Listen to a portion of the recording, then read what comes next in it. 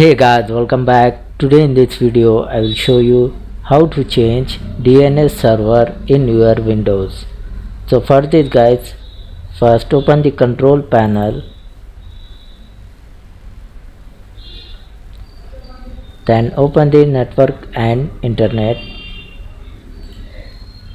and then select here guys network and sharing center. Select this. Now here you select here guys change adapter settings. So finally you find your network icon and right click on it, select the properties, select here internet protocol version 4, then select properties, and the next select the use the following DNS server address and type here DNS server like this 88888844. After then click on OK,